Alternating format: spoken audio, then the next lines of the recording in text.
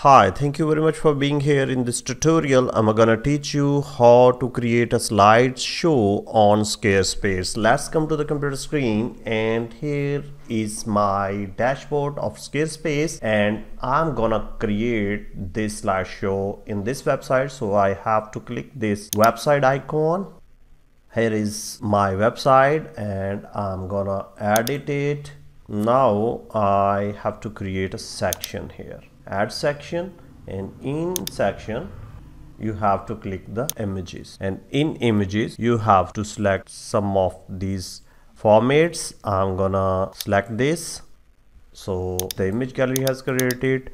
Now you have to edit the section, and in edit the section you will find option gallery type, and in gallery type you have to select your desired gallery. Like if you want to have simple, then you can see the slider. In the same way, if you want a reel, you can select it from here.